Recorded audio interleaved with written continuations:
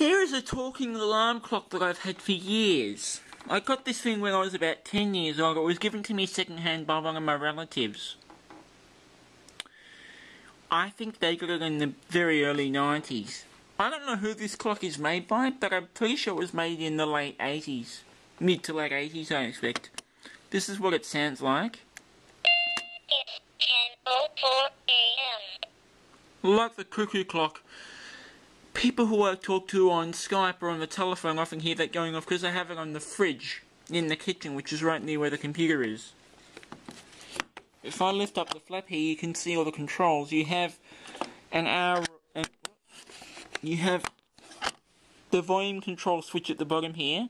Then you have an hour report switch, so every hour the clock reports the time, and I have that set to auto, so every hour the clock will speak the time.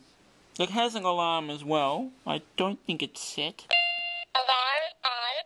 It's 12:00 p.m. No, it isn't set, so I'll turn that back off again. Alarm off. It's 12:00 p.m. And then you have the hour and minute set buttons and the reset button if something goes wrong. The alarm has two different sounds. It can crow like a rooster. It's 10:05 a.m. It's 10:05 You have to hold the button in. a.m.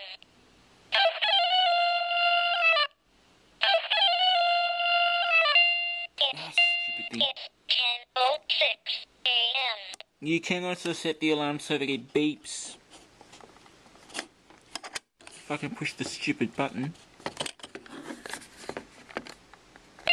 It's 10:06 a.m. It's 10:06 a.m. It's 10:06 a.m.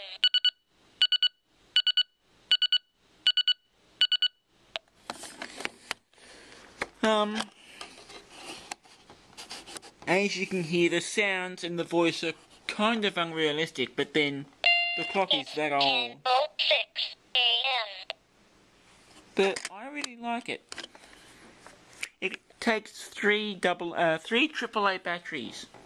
And I will say, this clock is kind of consumptive on batteries, so the batteries only last about a year.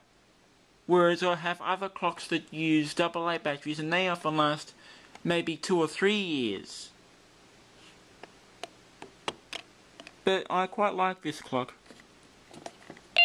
It's 10:07 a.m. Anyway, thanks for watching.